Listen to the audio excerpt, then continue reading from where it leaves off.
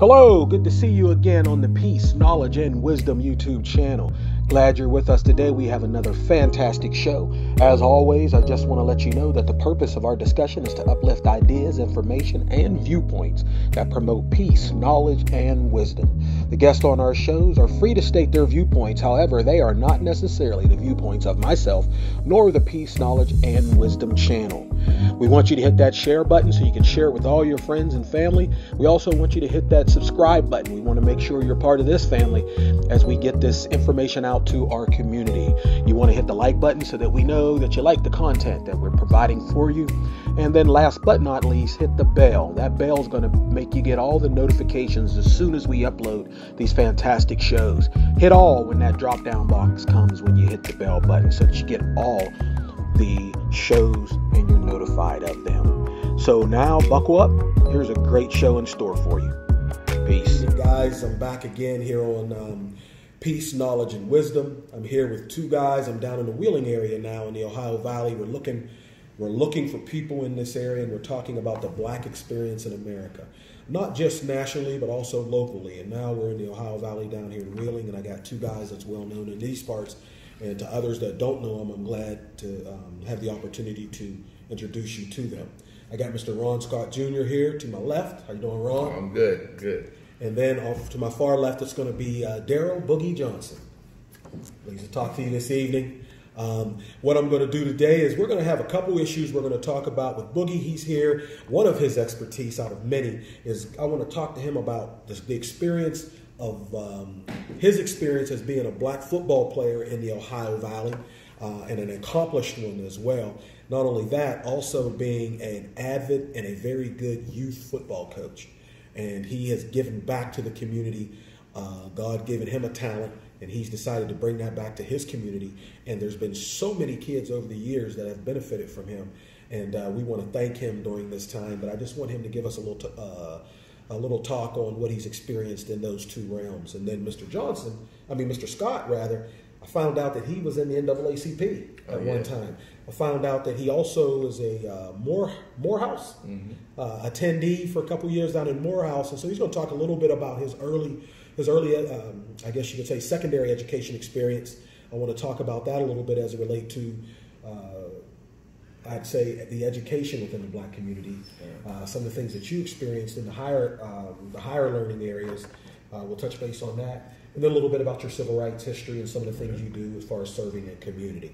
And so what we'll do is we're going to start off with Mr. Scott here. If you can give us a little bit about you in as brief time as you can. Just lifelong Ohio Valley resident, born and raised in Wheeling, and I didn't leave. I went to Wheeling Park High School. Okay. And, I didn't leave the area until I went to Morehouse in 1992, and stayed there for 2 years. And I came back and started getting to do a lot of counseling work, and I started getting more and more involved in the community. And then it kind of led me to where I got to be today, which is at the YWCA.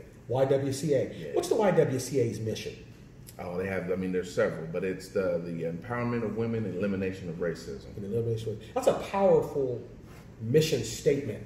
It always catches my eyes when I see it. I never knew that until recently. We in Steubenville at our presently now at our YWCA, we have a young lady who was in my church that I met. Actually, I met her when I was in NAACP, but she's also a member of our church. And she recently took over there last couple of years, 2 or 3 years. And so I've talked with her a little bit, and in talking with her sometimes down at our office, I've seen that that's their mission. And it's right to the point. It's very concise.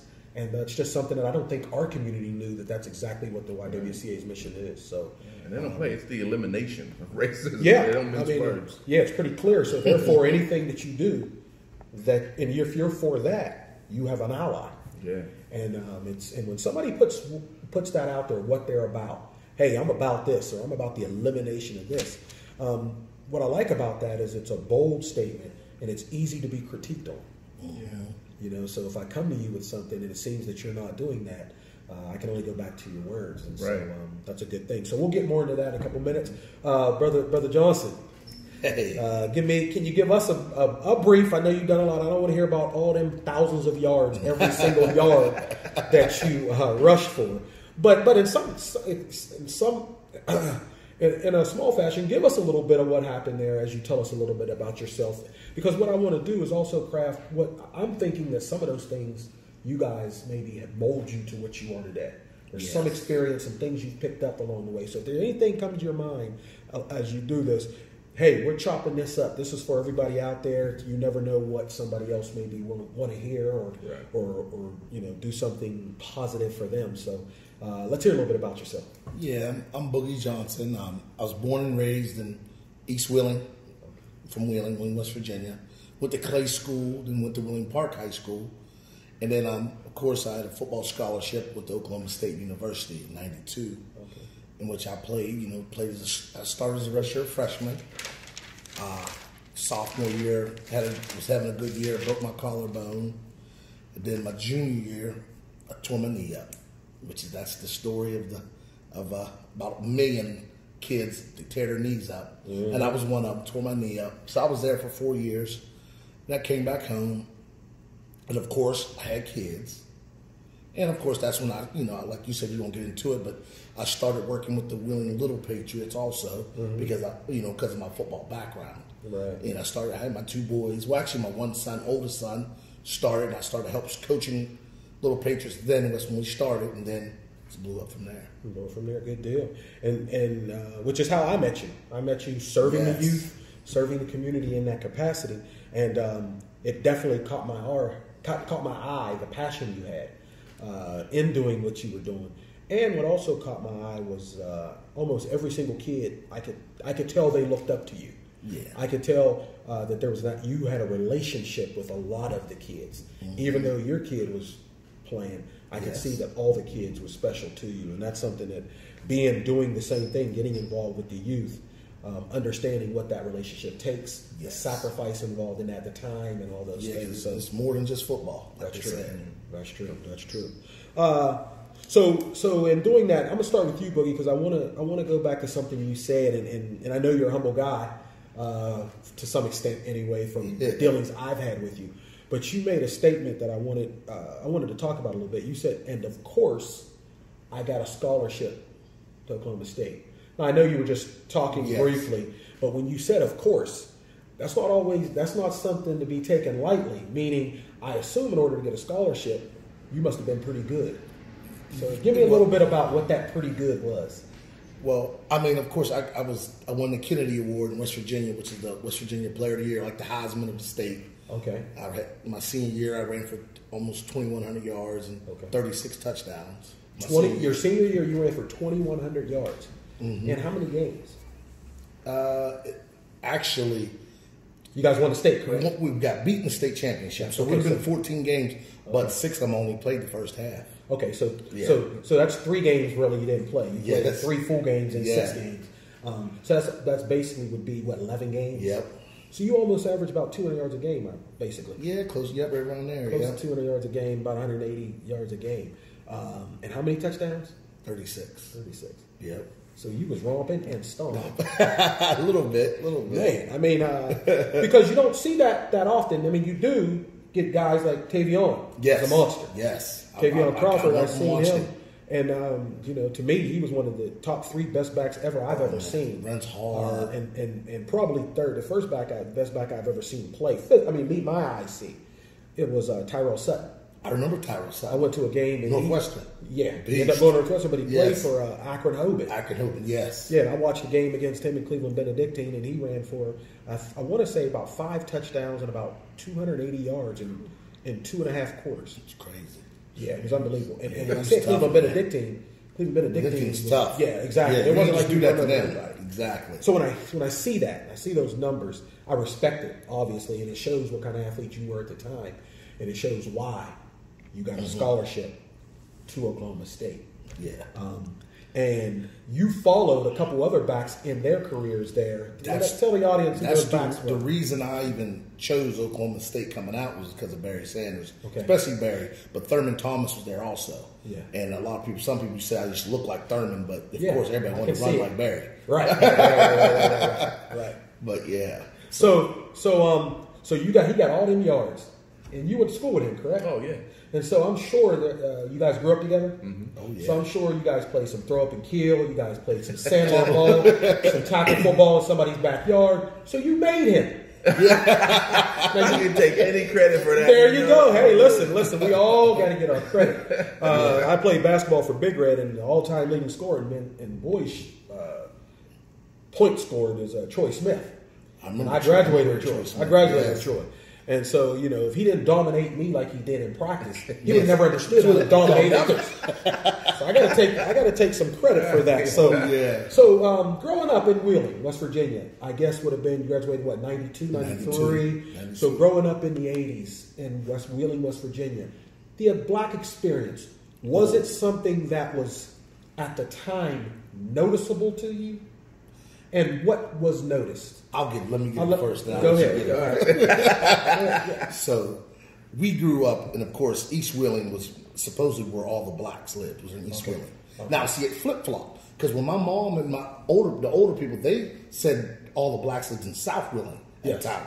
But then it flipped. Okay. So when I grew up, we were all in East Wheeling, and more of the white people lived in South Wheeling. I see. But Wheeling Junior High School, Wheeling Junior, which is middle school now, was in South Wheeling. Okay, now where is that at?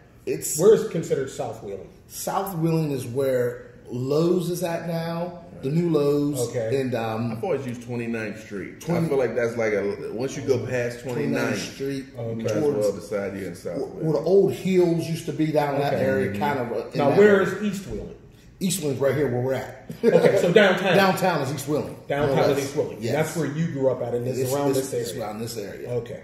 Yes. And actually, so back in junior high, it was like, of course, when we came from Clay School. Now, Clay School was predominantly black. Well, it was a mixture, but it's predominantly where all the blacks went. Right. It was predominantly black because the other school probably had hardly no blacks. No blacks, exactly. Exactly. Because we still had white kids at Clay School. Yeah, exactly. That's just how it was. So we all, like Ron stated earlier before we got on camera, that when we all came together to Wheeling Junior High, like you brought 3 or 4 elementary schools into one. Yes. Like bringing Clay. Now, these other schools, like Ron might have been 1 or 2, 3 blacks at Richie.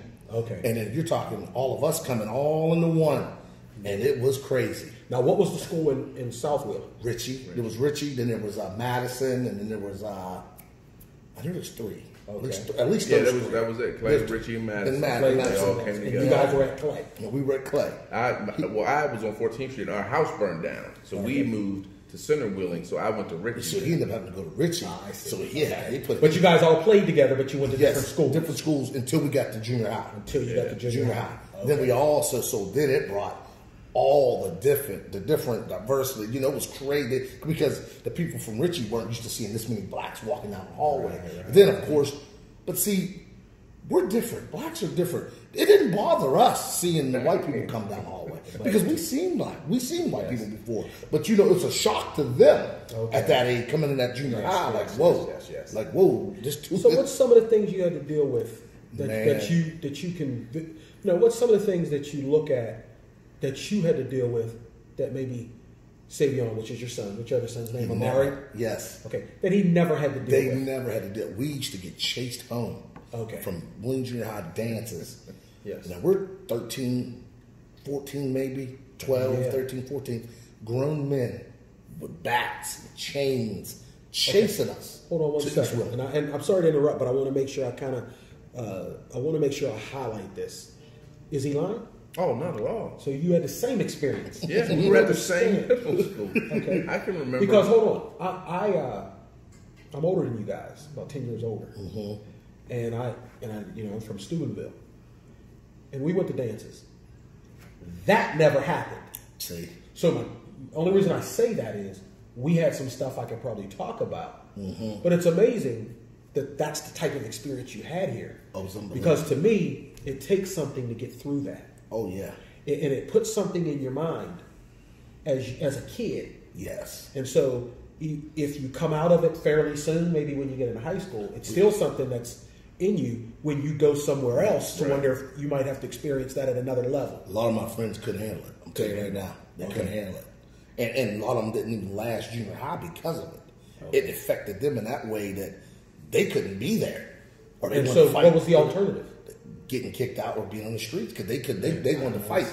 every day. They're like, I'm tired of it. I can't deal with this. So they would fight and get kicked out of school and come back, get kicked out of school for fighting. And, you know, and it all flips. And we're like, people didn't understand it, but they're not going to understand it. Now, I wish I had did this reverse, but I'm going to ask you. Growing up, before you got into high school, so your pre-teenage years, did you have a good life? Oh, yeah. Because I always look back on it, but I just was happy. Yes. You know, but other people, if they'd have been in my position, they'd have probably thought of it as terrible. But growing up, I was a happy kid. I loved it. So you loved Wheeling? I still do. And you still do. Obviously, you guys both serve in here now, the community in Wheeling. And that just shows our perseverance, I think, as a people. Yep. But when you got home from being chased, did you go back to any dances after that? Well, I mean, if you didn't want to go to dances. So that's how. So maybe that's one way you guys became such good athletes. Listen. They wasn't gonna catch us. Listen. You better come because we was running. Yeah, okay. I remember being with a group of guys walking through. I hope you remember this. They were walking by because they would be at that old Dairy Queen. Yes. And I thought it was over. Like they gonna get us. And one of them recognized Bug. Yes, that right. And it was like we got a pass. We got to keep on going. And everybody got on. Recognized him because of sports. Okay, so now you're you're in middle school at this time? In middle school. So you were also obviously you were good in middle school also, and so there was a certain amount of respect he's willing to give you because of that. So in other words, he decided not to disrespect you for your color because of the respect he had for your athletic ability. Exactly. Unbelievable, isn't it? Oh, and it was undeniable too. Like people, I mean, they just didn't want, hey, that's Bug. Let him go. I'm like, let us go. Let all of us go. Okay. Okay, let's move on and get to high school now. So in high school, a little less of that, I presume. Yeah, I think at least that overt. Yeah, you weren't gonna chase us now. We're grown because remember why? Now, Mac, listen. When I'm telling you we were getting chased, I'm talking about these were 18-year-olds and these weren't regular. Okay. We weren't getting chased by middle school kids. No. These are older 18-year-olds, 17-year-olds, and high school with good 13, 14-year-old kids. So that's why we ran. Or men in cars, driving by, yelling stuff or throw stuff. Yeah. So they were almost doing this as recreation, something they do. Let's go out and chase some black kids. They probably use different words, but okay. And so now let me ask you this. Was it common for that to happen? Meaning, there were probably some black kids that you see as you grew up that you didn't necessarily hang with. Yeah, they had another group. Yeah, or do you feel they experienced the same thing? Because they somewhere else that. Or were you guys just always causing trouble and you guys were bad kids? I think it was rare to find a black kid that did not have that experience. So all of them. Yeah, there's all of us. Yes, I think all of us, definitely. Okay. I mean, now to an extent, I would say some of us worse than others. Yes. But that was definitely that. And it could have been because you were out more often. Or in an area or doing things that you kind of risk that type of a thing. When you got chased, did they chase you all into your doorstep or to your neighborhood or to your street?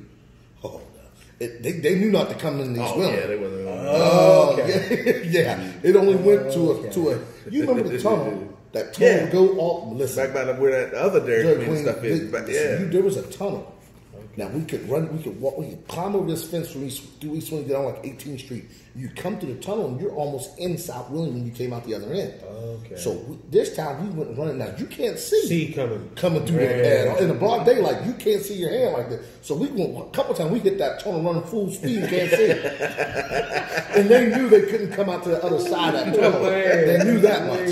Yes. Oh, geez. Okay, and it's just something. So this is going on in where you guys in Wheeling, and you guys get to high school age, and you're in high school. You are a star now. You're coming in your own as a young man. Did you play sports? Oh, I tried. Okay, basketball, baseball, football? Football. So you were on the football team while he was playing. Did you play all 4 years? No, I stopped playing when I was in 10th grade. 10th grade was last time I played. So you're in school. He always having the thoughts that you were going to college? Yeah. Okay, so you already got good grades. You got good My grades were good, but they're not as good as they could have been. Yeah, you had distractions like everybody else. Mm-hmm. Okay, but still, college was one of the. I was always trying to be like a creative type of dude. Like I wanted to do like theater stuff. He was all that. He did all that. See, we all looked up to him in that area. Okay, because all of us, we were. Me and Mike, and we were all just football, basketball. Yeah. So you guys were jocks, and he was smart. Ron was that guy we knew was going to be the guy. Yes. The smart, the actor. He's going to be that. Okay. Type of, you know what I'm saying? Okay. Yeah. So you were everybody's OJ. And he was everybody's Denzel. Yeah, I guess you can put it that way. At that time, yes. anyway. Now, yes. Okay. So, so we get to high school.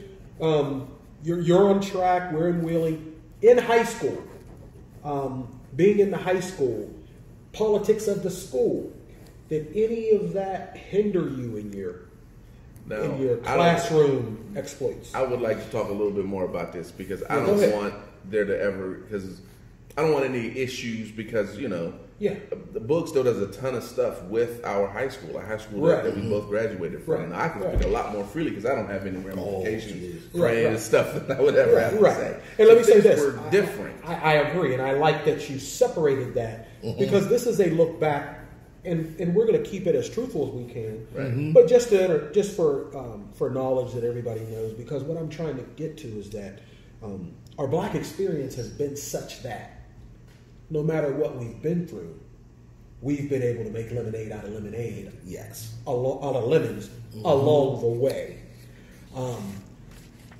There'll be other shows, there'll be other topics that we need to drive home the point of what we went through that was bad and why we went through the shame.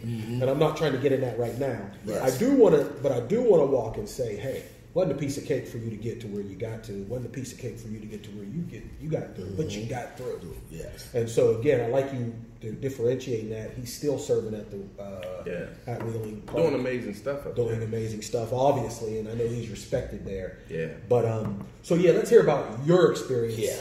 And go from there. Which is probably very similar to Boogie as well, because it wasn't the same as us getting chased through with all that, but it was very different. Yes. Like there were high schools where I learned about like a lot of unwritten and unspoken rules. Like there was going back since the beginning of our high school, there was this like unspoken and unwritten rule that the black kids didn't go to the basement. Still there.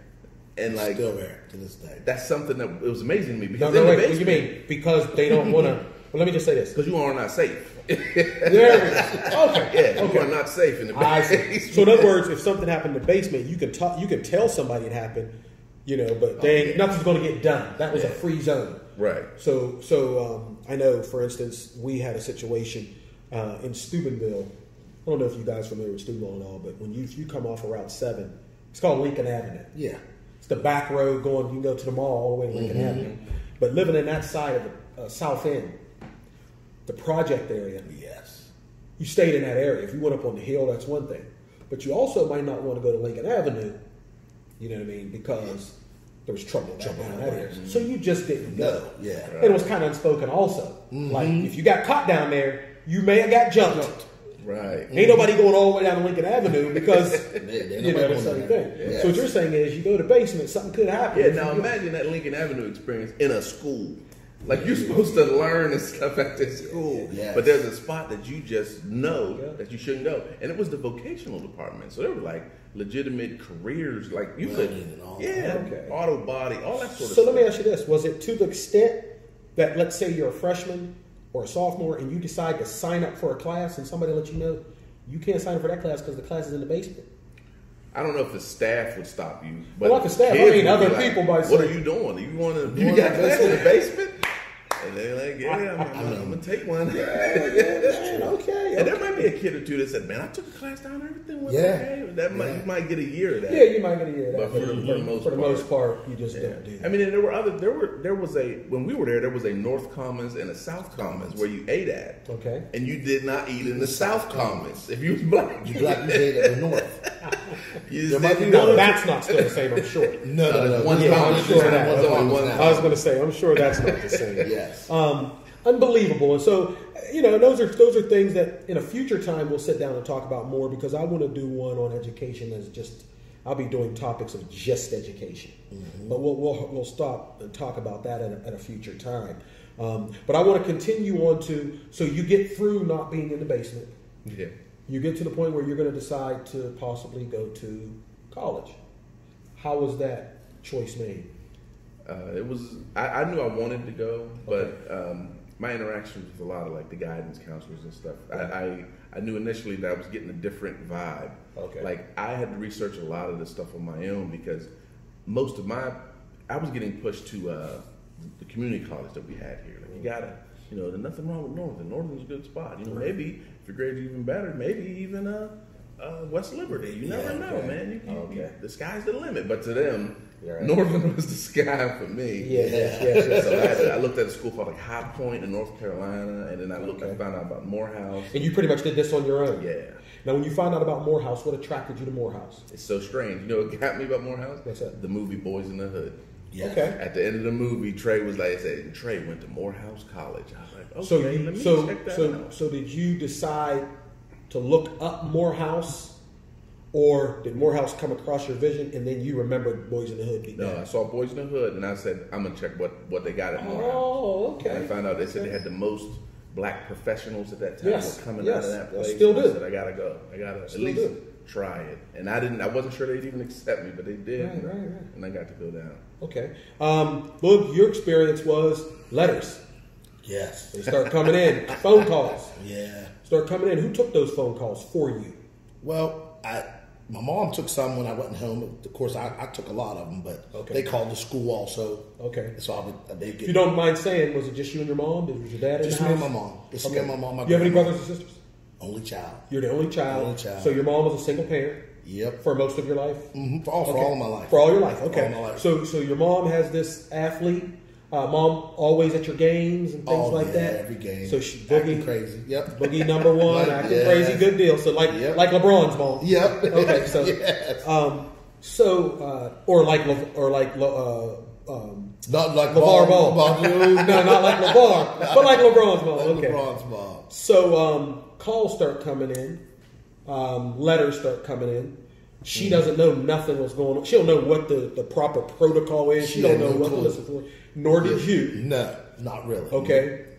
And but somehow Oklahoma State. Was there anybody else in the running? Kansas State. In your mind? Yes. Well, I got offered a bunch of different places, but my final places was Kansas State, Washington State, Oklahoma State, and Virginia Tech. Now West Virginia. Yes. Let me go and touch on West Virginia real quick.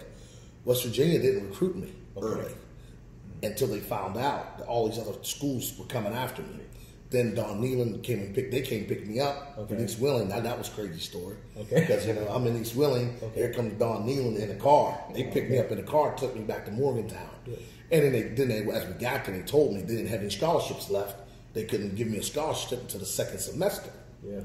Now I'm sitting there thinking Oklahoma State, Kansas State, Washington. So let me ask you: if they had a scholarship, do you think you would have went? If they had offered you full ride, probably would have went. So you probably would have went to West Virginia instead of, because it's closer to home, right? And of course, that's the biggest thing you hear around here is West Virginia. Exactly. Were you a West Virginia fan?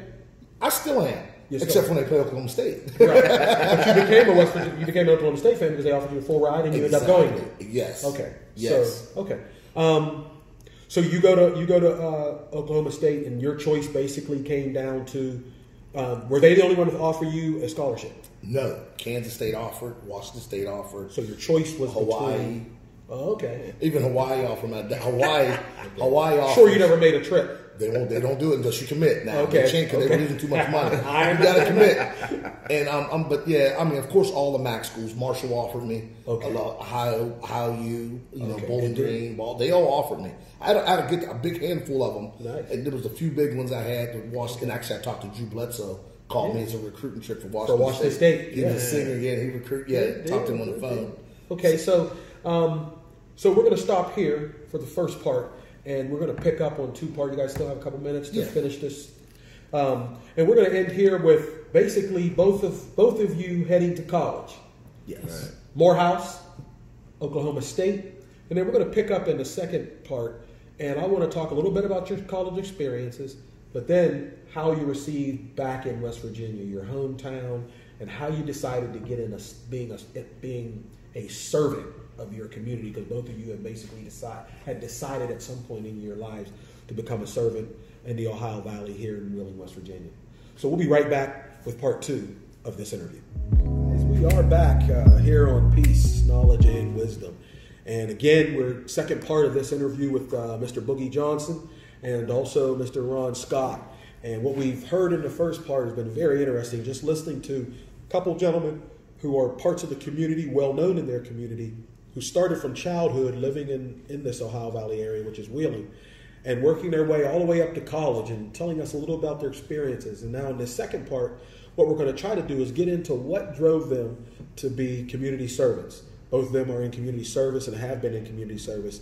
And I wanted to see kind of what their experience has been and why they decided to do this. And we're going to start with Ron, who when we left off in the first part, Morehouse is what you decided to do. And you wind up in Atlanta, Georgia. What year is this? 1992. So in 1992, you go from Wheeling, West Virginia, and you end up in Atlanta, Georgia. And young Ron Scott sees what when he comes into Atlanta? More black people than I've probably ever seen in my life. Like, it was a complete culture shock, which I thought was odd because, this is the experience I signed up for. I'm trying to go to this historically black school, and I got there, and I tell folks it was 6 months before I saw a white person that wasn't on TV. Yeah. And but it was amazing. Like, it was truly an amazing experience just to be there and see all of that. Were you well received? By the people that you did, by well received. Did you get a lot of questions about West Virginia? Oh yes, because they do this thing when you first get there. It's like the roll call where all the students are in the auditorium. They're yelling out like Michigan. I'm like, yeah. Every state, and I think just obligatorily they were like, hey, West Virginia, and they was like, yay. They're in the back with me. There's no other person that said West Virginia. I'm sure. Okay. And still your experience was very good, huh? How was the class work? What classes did you do? What did you major in? My major when I first went down there was computer science. Okay. And I remember switching it to communications because I didn't realize how much math was in computer science. Okay. And it was like my high school had prepared me in a way for college stuff, but I wasn't ready for the experience of it because at the AUC was what they called the Atlanta University Center, because there's Morehouse, Spelman, Clark, and Morris Brown are all in walking distance of each other. Okay, yes. So you'll be walking to class, and you'll walk through like 15 different events. Like, there's a drum circle, there's a rap video, there's a freestyle cipher, there's everything's happening, and I wasn't ready for all of that. So a lot of my freshman year, I was just soaking up the experience. Yeah. But the classes were, they were thought-provoking, they were intriguing. You'd have I went to my history class one time, our guest speaker, or I guess we just called him our academic guest. It was an Ice Cube. Is that right? He just hangs out because he knows the professor, and so that kind of stuff. It was just mind-blowing for me. Now, let me ask you, and then you went on from Morehouse. Why? Finances. Finances. Yeah, it's college, even now, today, even more so now. It's such a financial strain on you, and when you I didn't get in-state tuition or any of that sort of stuff, so it just started to rack up, and after that second year, I had to leave. Real quick, I'll make a point with our audience and with you guys, something that I just found out, and you may be aware of it, but I wasn't. Do you know that HBCUs, they don't have big endowments at all, unfortunately? Yes, I know. And I just found out that the biggest endowment is Howard's. Yes. And Howard's is $500 million is their endowment. And I said, man, that's it's a lot of money, $500 million. Next is a college, Spelman. Mm-hmm. And they're like $300 million. The next 10 are all under $100 million, their endowment. Mm-hmm. Do you know Harvard's endowment is like $30 billion? Wow. So it just shows you the difference. So when you said finances, Morehouse wasn't even in the top 3 of HBCUs, and it's one of the most well-known. And like you said, you had told me off camera that they talk about this got the most professionals ever come from Morehouse. And so you're there, finances chase you out, part of that problem. They don't have a big endowment, so they don't give out as much money as some other universities and colleges give out. And I know that firsthand. My son was accepted to Morehouse. And just yes, he was accepted to Morehouse. And what's funny was my son was accepted about 12 colleges altogether, maybe. And he played football, but when we started his process, he was a scholar student, and he always had wanted to be a lawyer. And when I first started this process, never been involved in it before, I Googled good law schools. Then I realized they were all law schools. We're looking for undergrad. Yeah. And I said, what I put in next was best academic schools or something like that. And for Ohio, almost everything that came up were Division III schools. Private schools like Oberlin, Otterbein, Worcester, Westminster, which is in PA, Washington Jefferson, it's a great school. Capital in Columbus, several others. But I didn't know anything, so I just filled out applications for him. It was early, did this, and I would say we filled out maybe, let's say, 8 in a probably October, maybe even a little bit before that. He put the applications in. They sent him something. He had to send in some transcripts and things. I'd say in about a month, maybe a month and a half, he had an acceptance letter from all of them.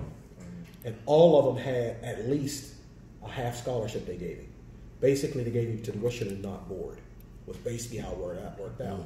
But when they first sent us the letters, they would say $20,000 scholarship, $24,000 scholarship, $18,000 scholarship. So we're thinking, man, he's got scholarships. And the first thing we're thinking is full rides. Yeah. Come to find out, these private schools are $40,000 a year, $38,000 a year, $44,000 a year. We didn't know that. Yes. We didn't realize they were half scholarships. Yes. We thought they were full rides, and we didn't understand the room and board type thing. Yes. Anyway, to make a long story short, he gets accepted about 10 all the way through.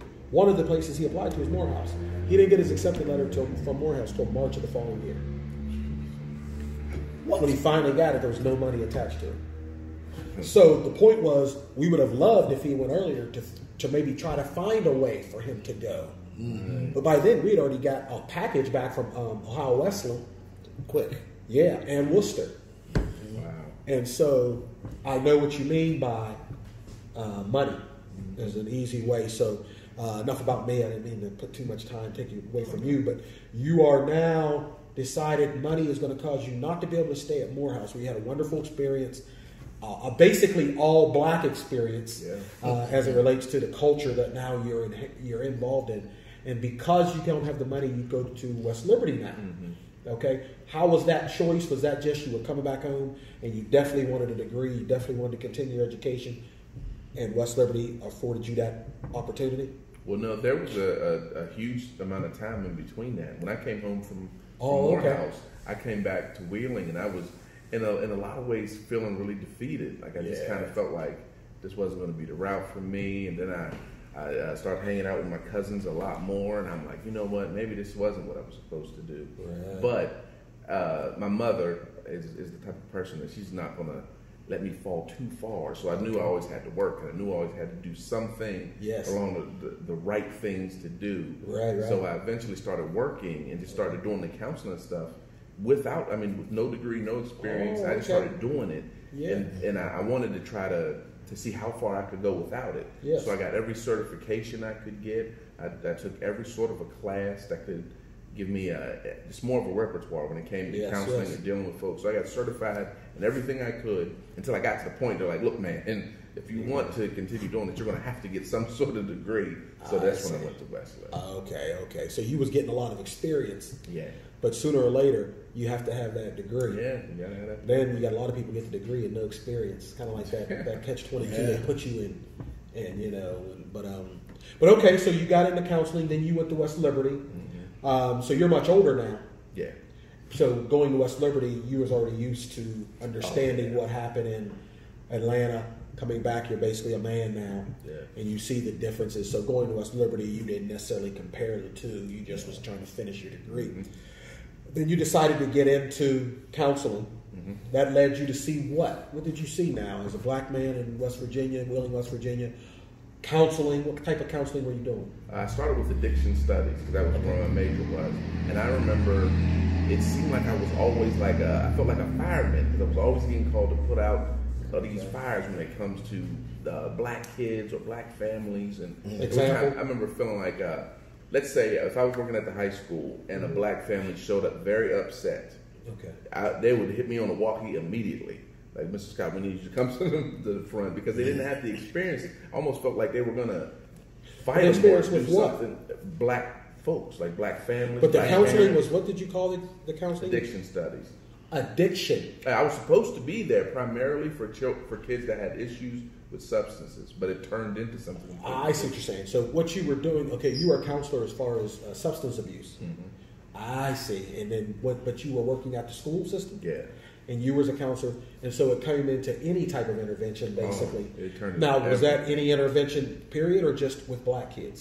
Period. Period. So any type of intervention, they would call you. But what I learned is that, like everything I got involved in while I was at Park, like sometimes you could be like a club advisor, right? Yes. So we had a club that I did kind of geared towards black kids because I wanted to make sure they had a place. Yes. But what I learned, every club I was involved in became the black club. Like there was a philosophy club called Mile in Their Shoes. I went to be the advisor for that club.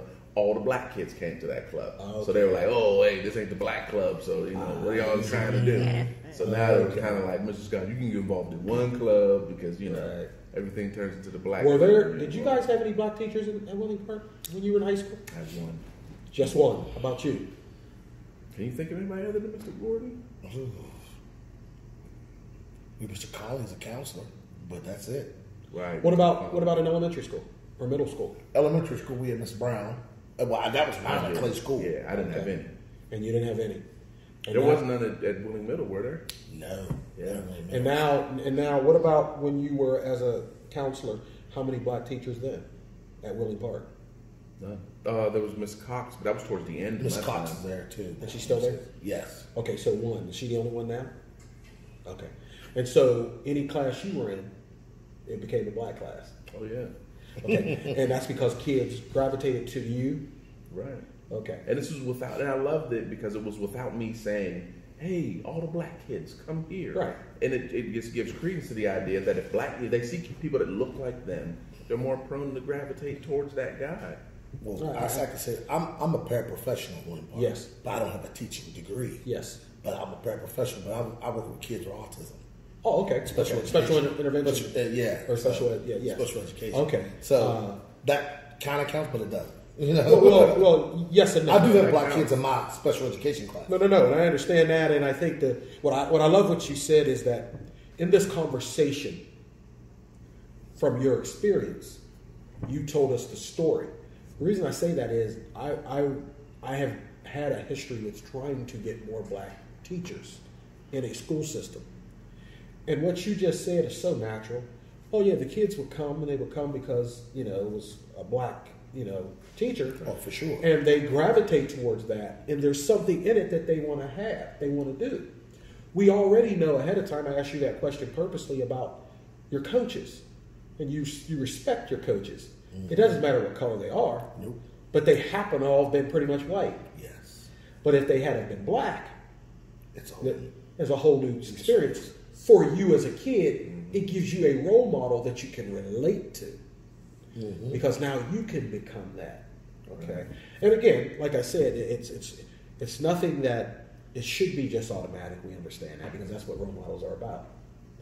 If we have more black students, there'll be more black role models. Yeah, exactly. More black teachers, rather, there'll be more black role models. Yeah. And so you experienced that from just a hands-on experience to understand what it could do. You leave there. How long were you at Wheeling Park? 8 years. 8 years. Okay. Yeah, I know you went into the NAACP. Mm-hmm. During that time or after that? It was during. A little bit before and during the whole time. Okay. So you went into the NAACP. Come back from Wheeling. You decide to get into counseling. You take a lot of classes and you study. You go back to West Liberty to get your degree. During that time or right after that time, you end up going into Wheeling Park, becoming a substance counselor, doing a lot of different things, having different classrooms, experiences. kids of all colors, but a lot of black kids would always come to your classes.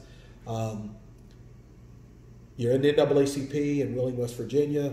We're going to come back to you, find out what your experience in the NAACP in West Virginia is like.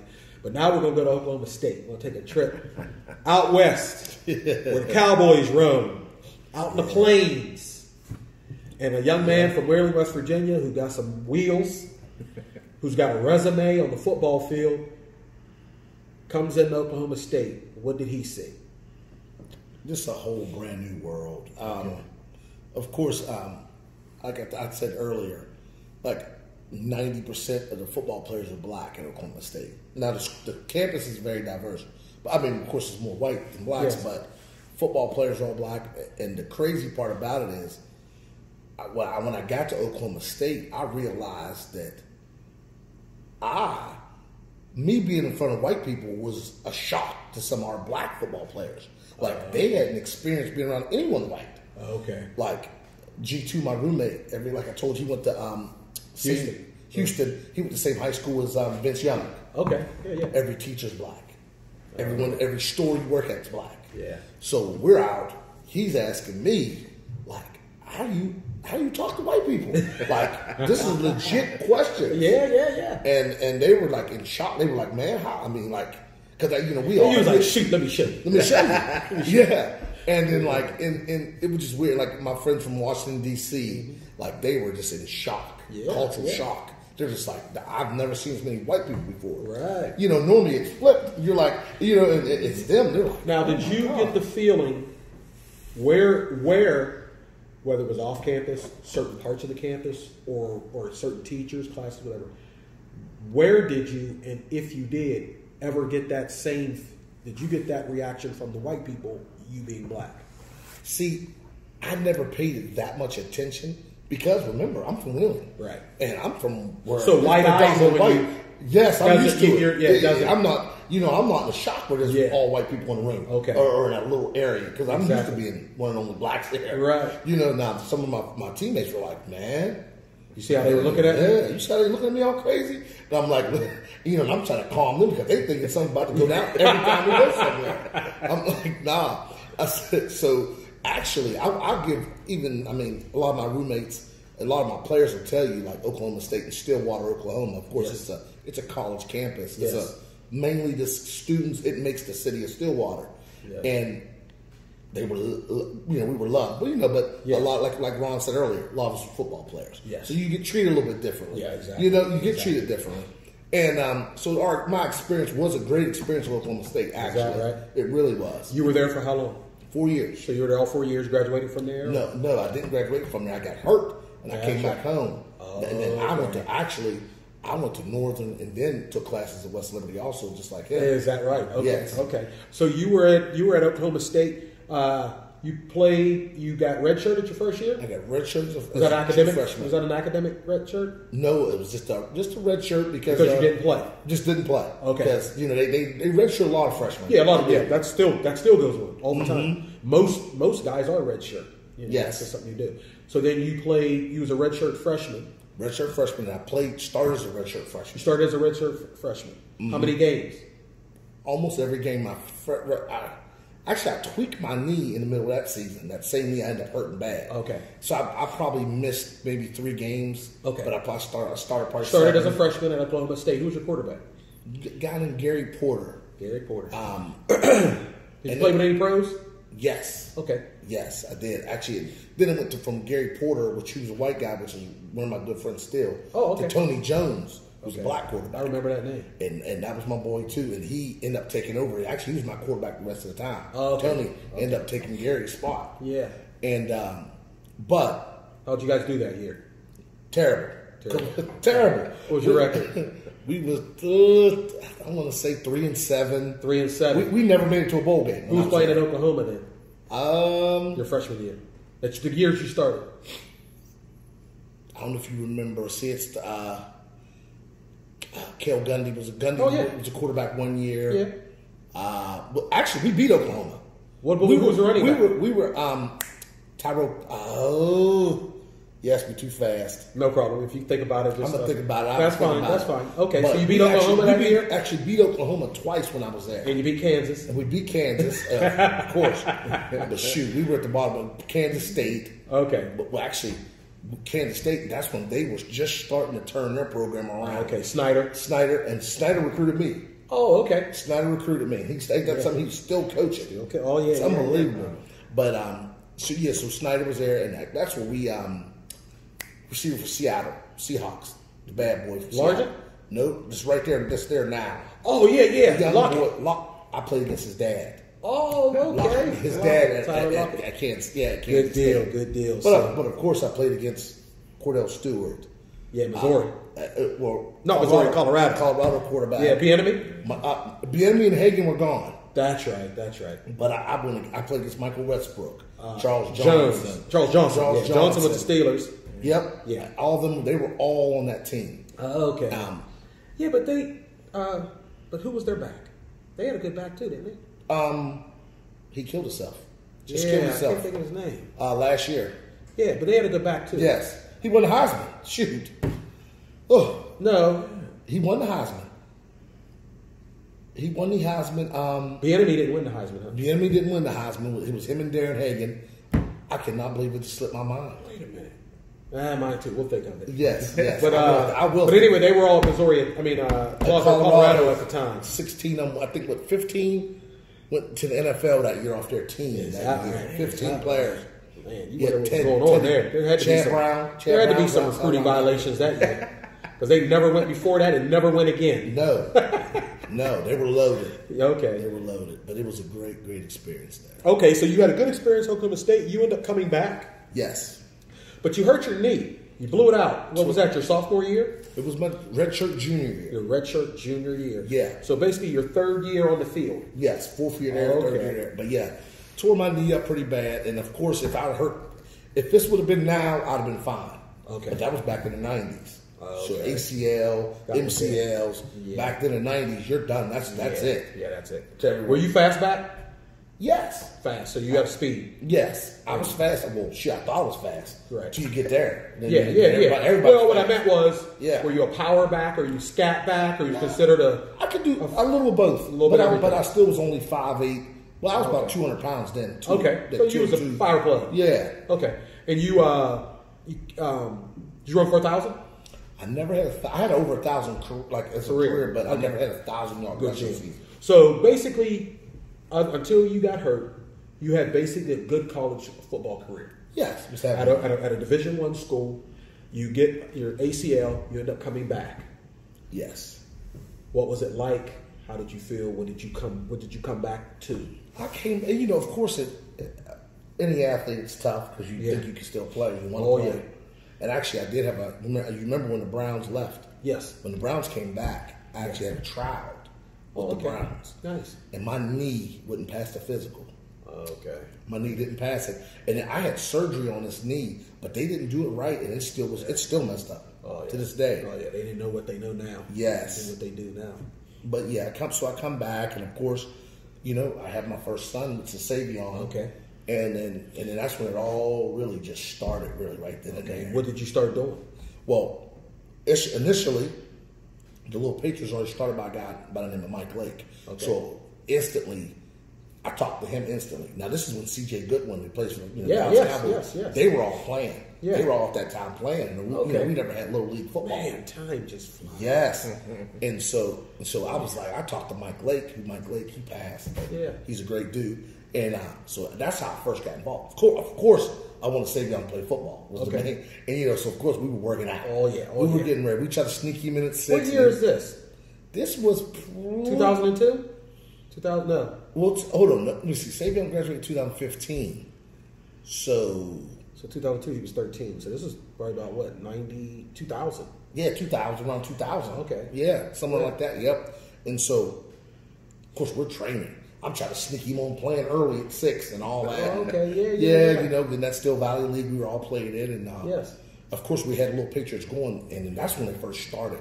And then, of course, we had some black kids, but there wasn't a ton of black kids. Exactly. And right then, actually, We roll back a little bit. Go ahead. East Wing Pirate baseball team. Yes. Is where it really started before, because we could go T-ball, and that's where we started. Yes. East Wing Pirate baseball. Yeah. And that's when I had all the black kids. Yes. That was when we were one of the only teams with all blacks on one baseball team. Yep. And let me ask you this, just as a side note, real quick. You played football. You got a lot of black kids to come and play football. Yes. If you had played baseball at Oklahoma State, and you'd have stayed with baseball, in your opinion, how many black kids you think could have went to the MLB? There's been a lot. I'm telling you, there's a lot. And actually, let me tell you, I played baseball park. But a lot of people don't know that. Yeah. I batted 470 as a sophomore. Is that right? I played baseball all 3 years, and I tried to play track. I mean, I wanted to run track also, but they wouldn't let me do both. Yeah. They wouldn't let me do both. But then I ended up, and actually Oklahoma State coach wanted me to try, and I said, "There's no way." Because I feel, especially in this area, if we put as much into baseball as we put in basketball and football, and even a little more, yes, we would create so many more. Because I think our talent, our athleticism that we have, translates to baseball in a way similar to what Lamar Jackson is doing to the quarterback position. Yes. At the point that you take that skill that he has and you decide to build around it, it's unstoppable. Yep. To some point. The only thing with baseball is simply we don't put the time in. It's more expensive. Yes. It's only so much ball, and because you don't get enough of it, it's hard in the summertime to get all the kids' attention constantly, even the coaches. But what they came up with, and really it was Ken Griffey Jr. and Barry Bonds and all of them, and then there's so many guys after that end up your McCutcheons and things like that. What they call it, a 5-tool player. Mm-hmm. And now it's got to do with their speed. Yes. Their it's speed, their throwing, and there's one other thing that was the things that they didn't add to that before. That now black kids always have the better arm. They always are speed. So when speed came into the game, making barely getting it out to beating it out to stealing bases. Oh yes. To being able to do those things. If we would have been able to concentrate on that, there's so many athletes. I played baseball all the way through. In my senior year, actually, we had scouts. Me and Mike McLeod. He was Big Mike. Yeah. Well, our senior year, there were scouts at every one of our games, and I had letters from the Braves. I mean, everyone. Right. And they would be behind. They would be down first base line, timing me down first. Like you talking about nervous as a 17-year-old kid. Yeah. They're sitting down at the Braves and Pirates, and they moved me throughout the year. They would call and say, "I want to see him in center field this game. I want to see him in left field." Exactly. For speed. Oh yeah. Where did you grow up playing?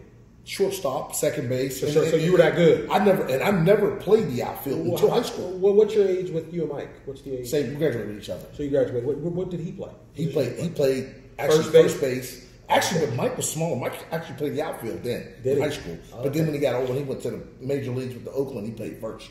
He moved to first. But like me and him would be in the outfield some days because they wanted to see my speed. Now, how did you guys do in high school when you guys played? Decent. We just had no pitching. No pitching. Pitching killed us. Okay. So I digress a little bit about. I just wanted to touch some issues on that. So you got the Little Patriots. You started with the baseball team. Yes. A lot of black kids was there. So you were coaching, and you wanted to make sure your son played, and you start coaching the Wheeling Patriots. Yes. So now you're a coach. Savion is killing the league. I know this from first-hand experience. Doing his thing. You're coaching. Other than you? Obviously, your son is already playing. He's doing well. Yes. If you didn't have Amari, and Savion leaves the Steel Valley League, you'd have still been coaching the Patriots. Yes or no? Yes. I figured that. Yes. I kind of knew that. So yes. I didn't want to say you would have, but I believe you would have. Yes, I'm still because it looked like you loved it. What kicked in? What? Because it was something we never had. I think growing up, and we always wanted it. And then I seen as coaching Savion, and it became like you said. Here we are. I'm taking 7, 8, 9 kids. I'm piling them in a car to go to these games, and and I'm thinking most of these kids don't have the opportunity. And if I'm not going to give them the opportunity, they're not going to have it. So I would do, and I would call my boys, listen, we got to get them to these games. So that's where it all started, the passion for it, and then it just kept growing. And like now, even now with Amari's last year was this past year. Now, how about that? He's done. And I so he's 11. Yeah, well, he's 12 now. He's 12 now. So he's going to go, he's in the 6th grade? Yep. So he'll be in the 7th grade. Yep. And so his friends, and I had to pick those kids up. Oh, yeah. And we had a bunch of kids, of course, we have the money to play. But, we're going to make them play. We're going to play somehow. We're going to find a way. We're going to figure it out. Find a way. And that all started, I'm telling you what, Mac, that started from my mom. Yeah. If my mom, to this day, if something happens with anyone in East Wheeling, they're calling her. They're calling for a funeral, for anything. Yeah. They know she's going to get the people together to get the food together. She's going to be. That's where it all started for me. So your service came from your mother, basically. You was taught. That's where it all started. Seen her doing it. Yep. She basically instilled in you that if you have, give back. Yes. What about you, Mr. Scott? What you got into the point where counseling? Do you think that was just something you were good at? It was just a job that was available.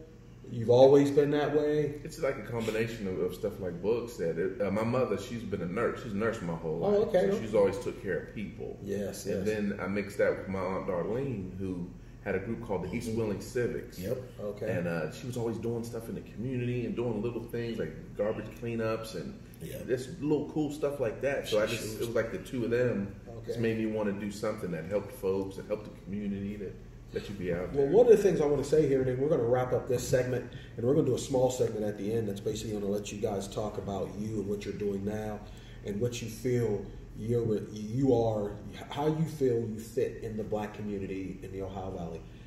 Anything that you want to just talk about, your experience of what you're doing now in coaching, because I know you also coach Wheeling Park at the high school level, and then you and your organization, and I want you to touch on and talk about what you're doing now and where you fit in. And we just left Martin Luther King birthday in January, and we're moving into Black History Month.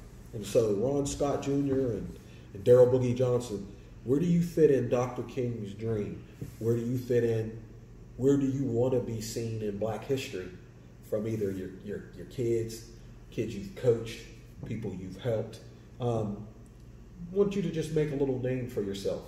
Toot your horn a little bit, or let us know what you want to do, what you're trying to accomplish.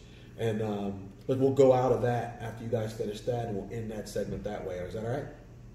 Okay, we're going to take another break here, and we'll be right back and go in our last segment and finish up with Daryl Boogie Johnson and Ron Scott Jr. Get back to our last and final segment. Again, we're here talking on peace, knowledge, and wisdom, and we're getting a little bit of an experience in Wheeling, West Virginia. In the Ohio Valley and Wheeling, we're trying to get a feel for what the black experience was like for a couple of I'm not going to say iconic figures, but very popular figures here in Wheeling. And they have basically lived a life of service in Wheeling. They grow up, now they're giving back. And we're going to start off with this final segment, trying to find out what they're doing now, what they've been doing, and where they see their future service going from here. And first, we're going to start with you, Ron. We're going to pick back up, and you went to the NAACP. You did some counseling in the school system, but you got a new organization. You're wearing the hoodie now, the Ohio Valley African American Student Association. So give us how that started and what you've been doing with that and where you see it going and where everything's going with you. And then Boog will get with you after that and find out a little bit about what you're doing right now, all right? Go ahead, Ron. Well, we call it OVASA because, OVASA. So we won't have to say the whole thing every time. Okay. But it started with a good friend of mine who he passed away not very long ago. His name's Michael Green. We used to sit in my apartment and always talk about, how we want to help these kids, how we want to help the environment, how we want to help stuff. And I remember there was a statistic that I learned while I was working at Park that just really got to me. They said that we were getting praised at Park because of how our high African American graduation rate. And I was like, that is kind of cool. But when you're working in the school, something didn't feel right about it because the stat got skewed. So if you made it to senior year, your graduation rate was closer to 90-some%.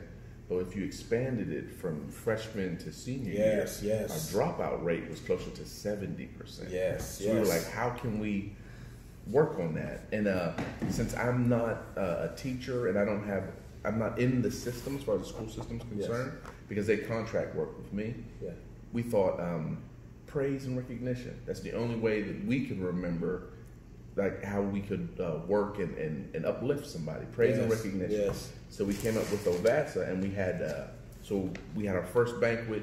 We honored every African American student that graduated. I don't care if you barely graduated or if you had a 4.5. You got a plaque or a certificate, and we had a banquet for you. And that was 2010. And we've been working ever since to just have one at least every year. And we haven't missed a year, but one year we didn't have a banquet because, it's tough raising the money sometimes. Right. It's not necessarily something that's as welcome or supported as you might think. Okay. So for one year, I think 2014, we ended up going to the kids' houses and handing them plaques and handing them certificates because we didn't have get an opportunity to have the actual banquet. Yeah. But I was doing that sort of work around 2010, and I lucked up and got a position at the YWCA of Wheeling. Okay. That let me encompass everything that I ever got to do. Like OVASA is now a part of my job. Okay. My work with the NAACP and Human Rights Commission is now a part of my job through the racial justice aspect of my position. So I get to do things that I used to just do in my free time. That I was like, these are events like events that we've got to do that I'm the most proud of lately. We got to do a thing called Hip Hop a Black Tie Affair. Oh, okay. So we have an art gallery here at Wheeling Heritage.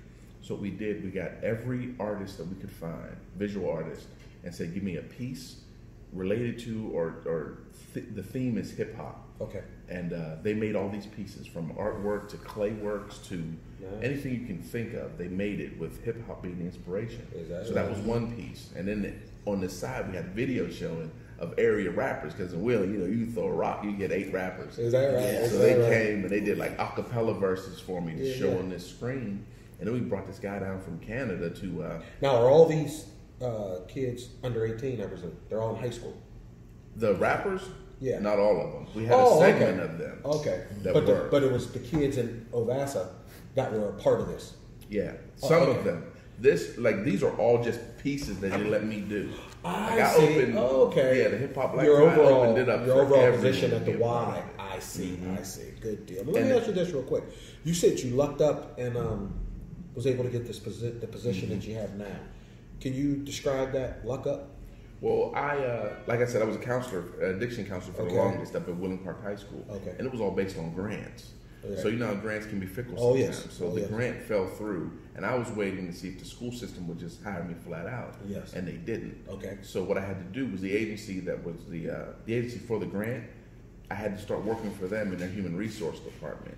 And it was just a miserable time. Like I like the agency, I love human resources. It's cool. I didn't want to work there. Okay. So I heard about a cultural diversity position here at the YWCA, and I applied, but it wasn't the position that they presented when they were advertising the position wasn't necessarily what it is now. I see. So then I interviewed with my boss. It was the most intense and extensive interview I've ever been on in my life. Yeah. And she let me know that she believed in me enough to give me the position and no cuff. She didn't handcuff me at all. I brought in ideas that I thought were just abstract. And how long have you been in that position? I'm going on my 4th year. Okay. Is your boss still your boss? Mm-hmm. Same one? Oh, yeah. Do you want to give her a shout out? Oh, Lori Jones. Yeah, Lori Jones and the YWCA. She really took a chance.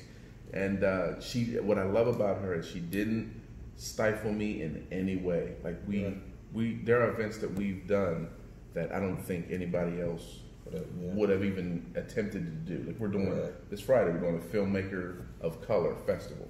Okay. So all filmmakers of color submitting 10-minute films. This Friday we're showing them. People can come down. We're going to give them food and everything. I tell you, it's amazing.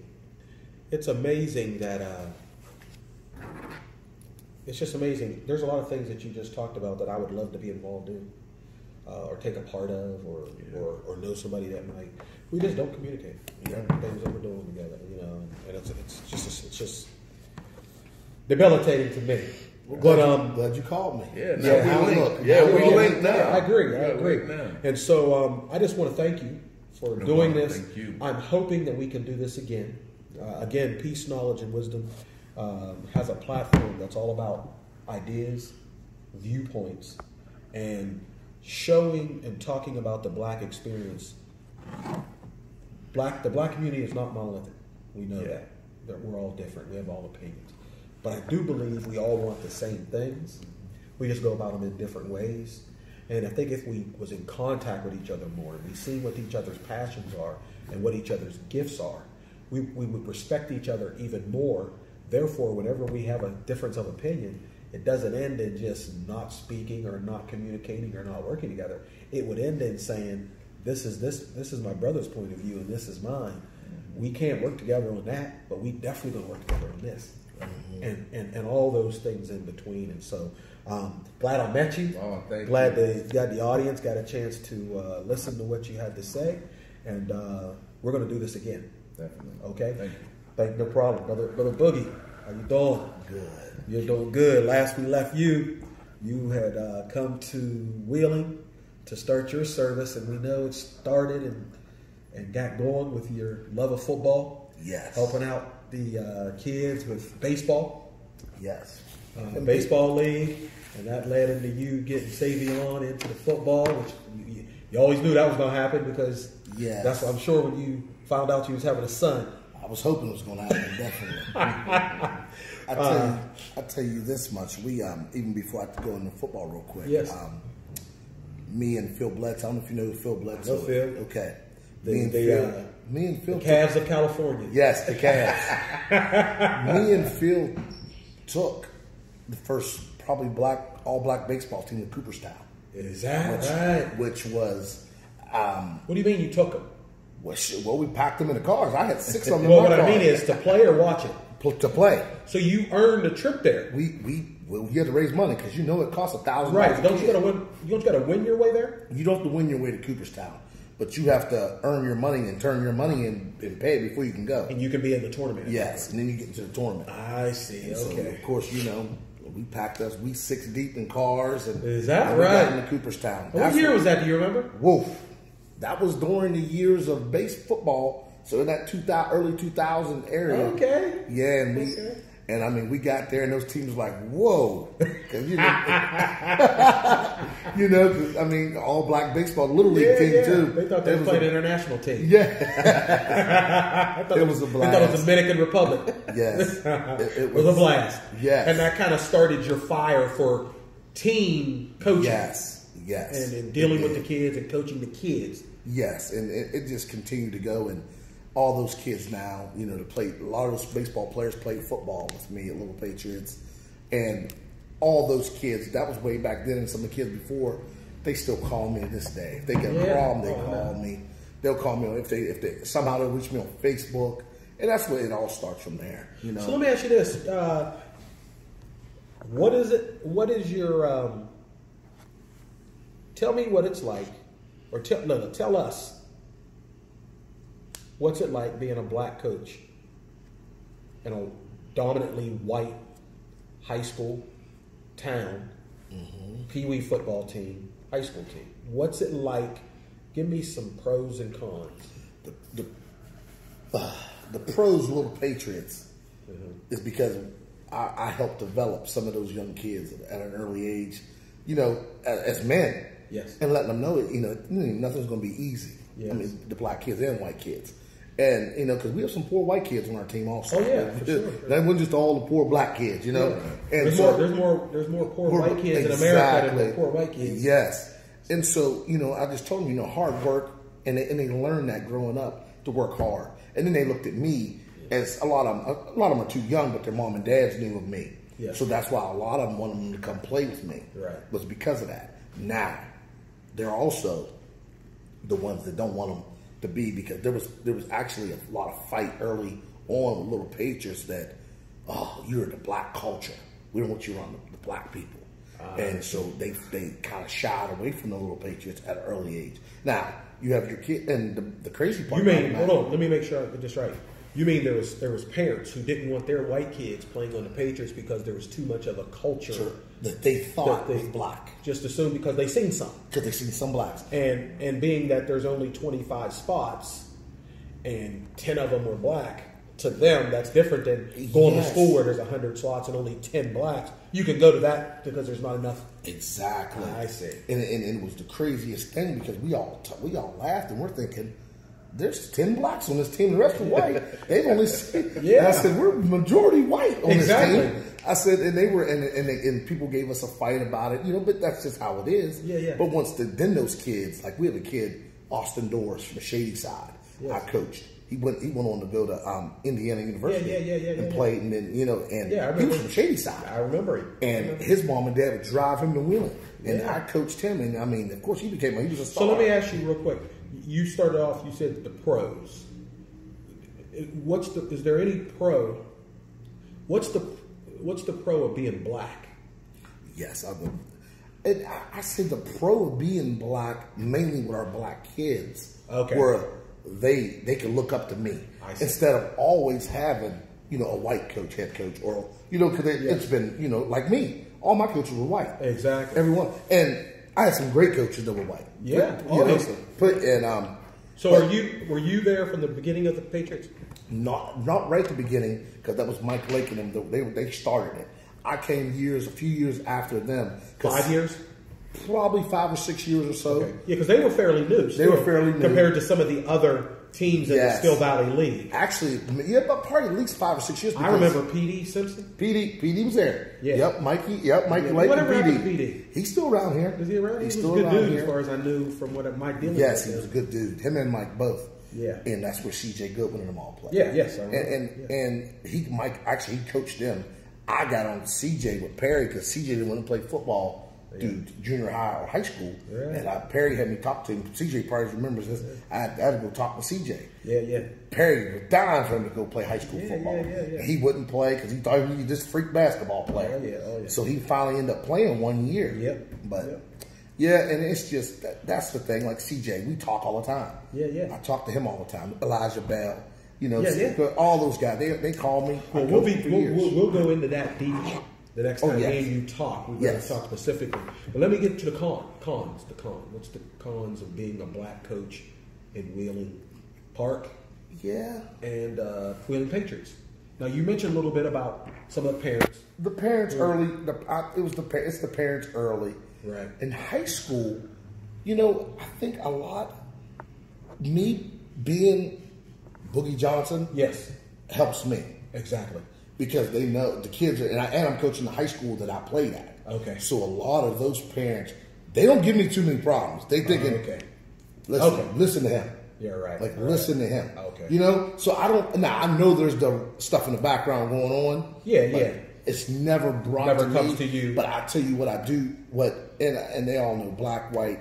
But my black players, they know, and I told them because that ACT and SAT it's a rough one. Oh yeah. And I've been on them, telling them as a freshman, you start getting ready. Sophomore, you're taking it. Yeah. I don't want to hear, I missed it. I didn't left my ID. I didn't have this. And no. Now, how much are you able to get that part of it done? I'm on them. I'm on them, and they know.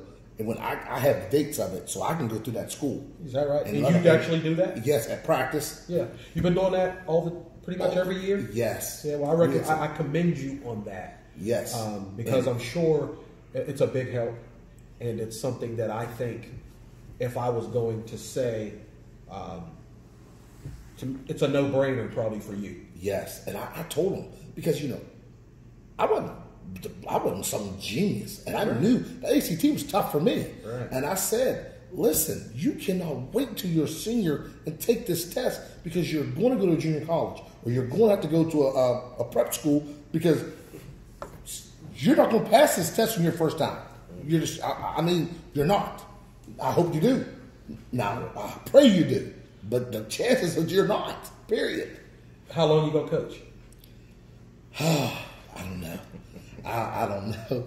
I mean, at least until Amari graduates, huh? I'm hoping. I hope I go that long. Okay. I hope I can go that long. Yeah. Okay. I mean, I don't know what I would do if I didn't.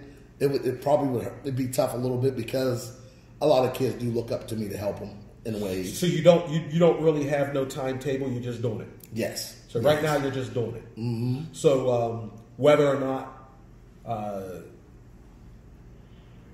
the press announcer whether or not one day he's going to say a head coach for the Wheeling Patriots is Daryl Boogie Johnson, that's not necessarily a goal. No.